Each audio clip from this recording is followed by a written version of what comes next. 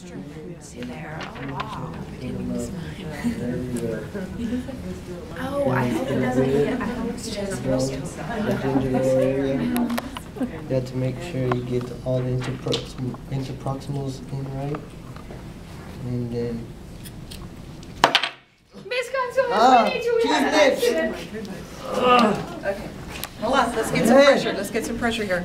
All right, Chris, we want you to just have a seat here, put that knife down. Bring me the bloodborne pathogen kit, Robin.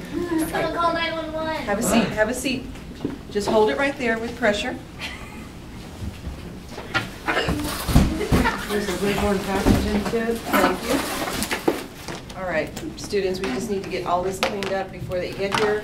We don't want this to get on the floor or on anybody else. So we're going to use this very nice material that we have, Isosorb. Just sprinkle it, and it's going to be a gel. It'll turn it into a gel so we can scoop it up safely and put it, Robin, can you get that? And put it into our biohazard bag. Give it a few seconds. Chris, you doing all right? Yes. Can you keep an eye out for the ambulance, Stephanie? Thank you. That might require stitches, so.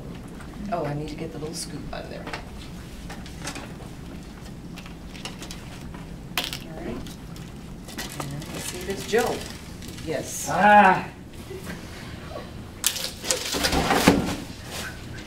You've got it gelled.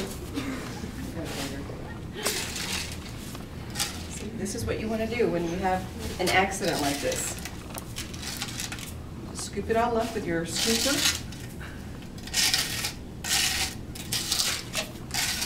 I feel like I'm gonna faint.